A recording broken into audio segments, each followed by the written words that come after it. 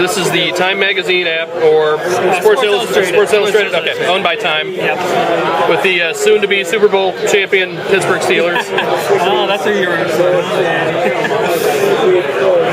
Yep. So what we got?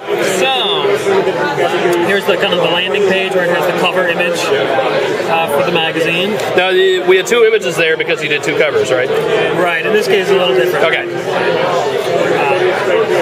Here's our contents page. You can scroll through different content that's in the magazine. I should actually probably show you. If you click on any of these contents, you can jump right to that story. You can flip through like this. This one has a slideshow. You can flip through it there, or you can go full screen and flip through it. Tap again to get out of there. This is very comparable to the iPad app. I mean, it looks and feels just about the same, right? Right.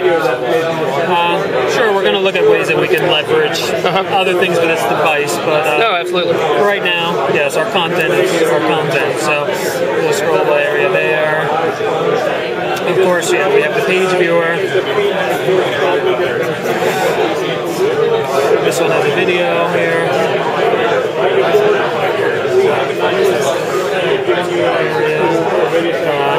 Of course, you can rotate and you get a design view for both. It's not like one's just a text-only view or anything like that. We designed for both orientations. Audio, other video, extra pictures. If you go to the tap this button, it brings you back to the main page. And actually this one, click on this digital extra, shows all the extra content that's not in the magazine. Right. So, and that's promoed toward the back of the magazine. I think there's a full page for that. So that's the content that you see if you were to go to that.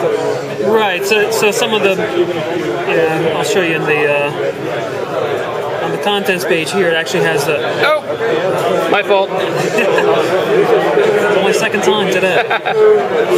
Still a work in progress. Yeah, sure. But yeah, so here you go.